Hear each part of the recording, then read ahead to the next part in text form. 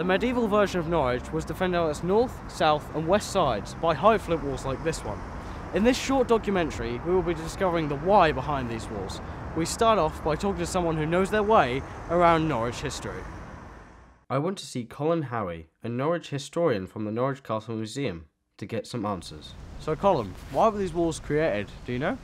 Well, I think the obvious thing people would think of is defence, but I don't actually think that's the main reason for it. There's several.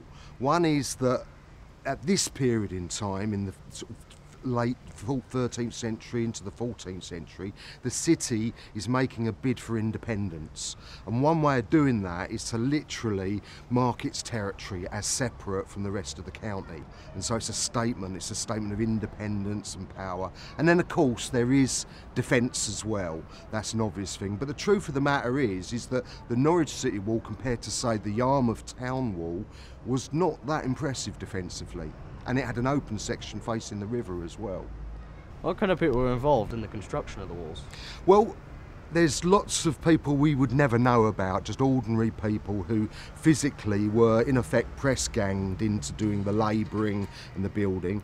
Then of course there are the masons and the carpenters who were involved in the construction, and the carpenters were particularly important because most of the city walls are flint rubble, so they would have built the shuttering as it was called that you then infilled with the rubble. What kind of battles or experiences did these walls go through in their lifetimes? I'd love to know all the experiences. I'm sure they saw some sights, but the things that we can know about is two big events really. 1381, the Peasants' Revolt, but we don't know any detail about that. But what we do know more about is Kett's Rebellion of 1549, where between 15 to 25,000 people, angry people, came to protest against enclosures in Norwich, and they surrounded the city. And after, I'm not going to go into all the background, but basically they ended up attacking the city walls and won control of the city at that point. So what kind of things were the gates used for? They were definitely used as pest houses, and the way we know is because of accountants, because money was being spent to look after them and to confine them, and there's accounts that show that. Yeah. And the other thing that they were used for sometimes informally was as kind of informal asylums, if you like, or for containing people who were deemed to be insane. And in the medieval period, one of the beliefs was that if you were deemed to be mad, that you would be confined in darkness, which seems kind of counter to what I would expect. I think I would lose my reason. So what kind of legacy did the walls leave? One of them is the discussions and debates and battles to some extent over whether it should be valued or not. And as late as the 1970s, there were still proposals to demolish sections of the wall. For instance, the piece down Chapelfield that looks like an old broken tooth.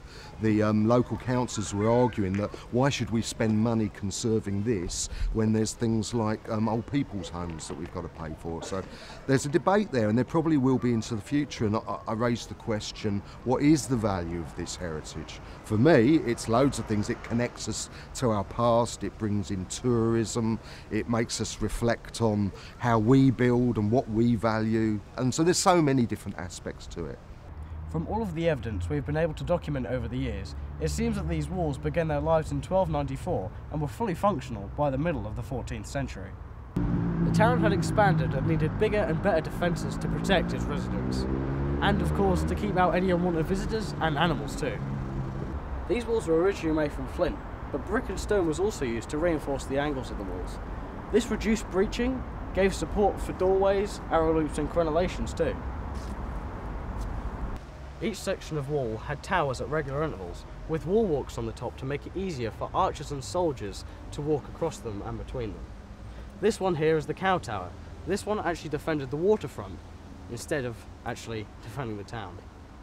Most of the walls had ditches on the outer side in order to make breaching more difficult, but I'm pretty sure on this side it was big enough.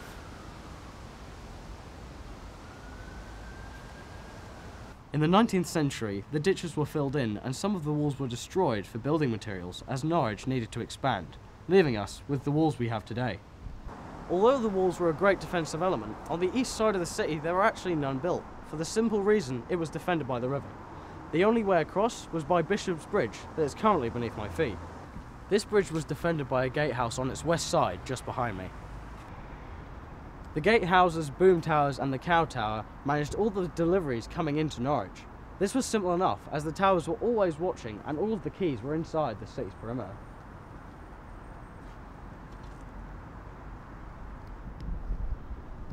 At one point, there were 11 gateways entering each angle of Norwich. Because of the gates and the fact that there were giant walls everywhere, it made it very easy to control the supplies and goods that came to Norwich at any given time.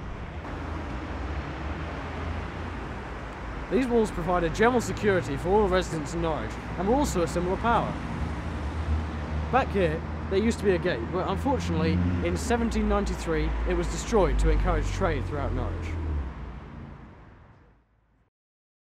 There are only 16 pieces of old Norwich wall defences left today.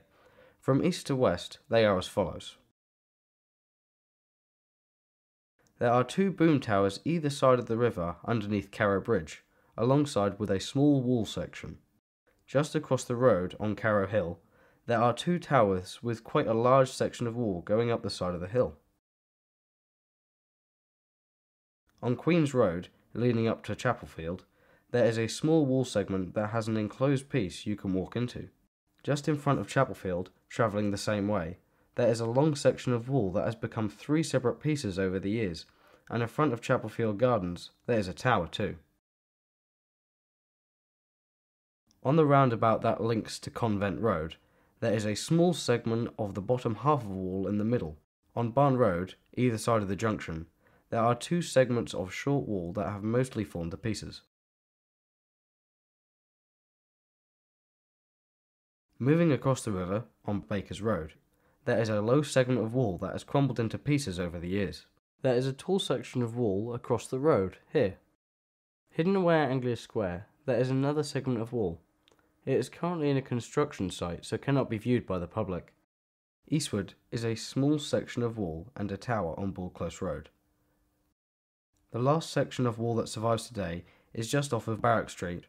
It is behind a car park and hidden away, so I recommend going to see any of the other walls before this one.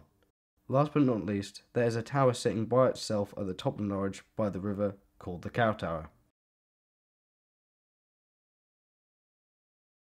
The old walls had been modified up to the 18th century, but ever since then they have become a part of Norwich's iconic features, like the castle behind me.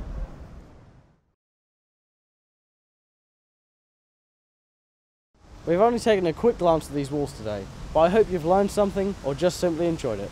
Thanks for watching. Goodbye.